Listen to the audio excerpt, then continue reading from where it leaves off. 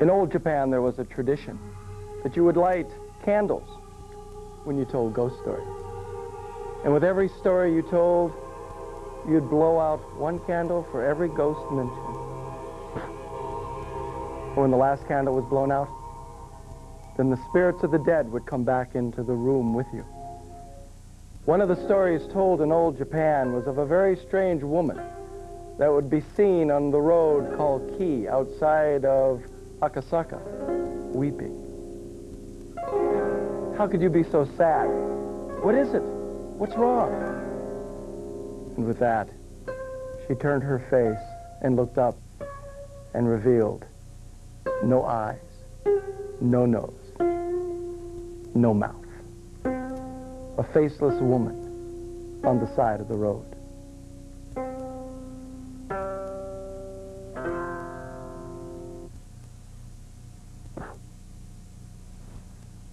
Evidently, the faceless woman didn't stay in Japan.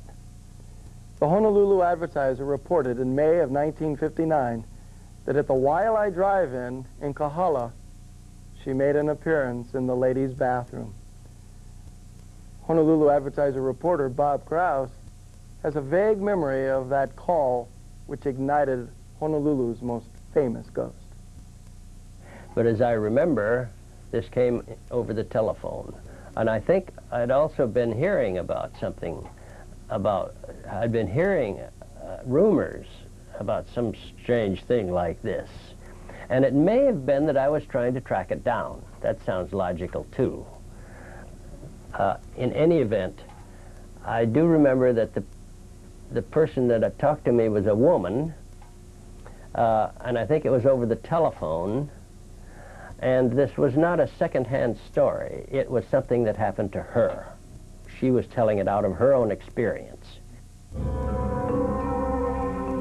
One night, a woman using the women's bathroom at the Waialae movie theater drive-in in Kahala was in at the basin washing her hands. Standing next to her had been a woman combing her hair, and the woman, and wearing a green evening dress, had been combing her long black hair down in front of her face. And she was bent over, combing the long black hair, and then she combed it back out of her face. Well, the woman washing her hands looked in the mirror to see who it was next to her. And that's when she realized that the lady combing her hair had no eyes, no nose, and no mouth. Well, she screamed and ran out of the bathroom, and when the management came back in, no woman without a face was inside that room. No one was inside there. It was an empty bathroom. Well, over the years, many people have called me to say that they have seen the woman with no face at the Waialae Theater in the women's bathroom. Well, today, the Waialae Drive-In has been torn down. It is now a housing development. The faceless woman lost her bathroom. But from what I understand, there are quite a few ladies' bathrooms in public places around Oahu where she has found a new home.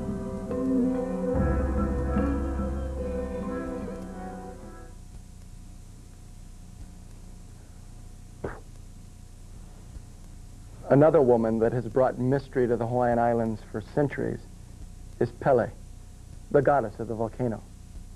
For a Hawaiian perspective on Pele, here's Auntie Marie Solomon. Sometimes she comes in the form of a young woman. And then if you're passing by, it always happens near Saddle Road or near Humu'ula, Mauna Kea, along the center that's close to the volcanoes. And a lot of people have spoken about this, that they would see this young woman by the side of the road, and they would stop and pick her up. And she would get in the back seat. And this young man, he was riding down the road and he forgot to ask her where she was getting off. So he turned around to ask, and there was nobody in the car. And he knew, so, oh, that must be Pele.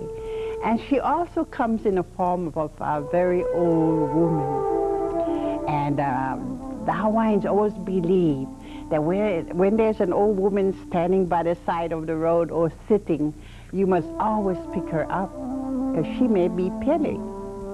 So if you pick her up and she wants to go wherever she wants to go, you always put her in a car. Otherwise, things would keep happening to you. Things would come in front of you that you cannot move, or a fog would come and cover the road and you cannot see. So the Hawaiians believe you always pick up the old lady, no matter who. You know, you don't want to take a chance. We'll be back in just a moment with a modern-day account of a run-in with Pele.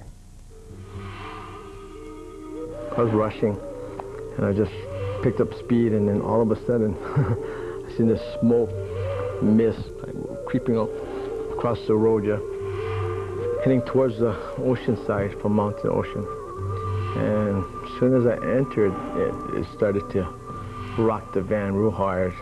Like when I first entered, it felt like I hit something, and then the van started shaking tremendously, violently, and then there was a couple seconds that I came right out and there was nothing. It's still again. It was just, and I stopped the van and turned around and looked. What was that? You know, I was kind of like shaking. I turned around. It was just that smoke just going across, and it was just at a low level, maybe 10, 12 feet high.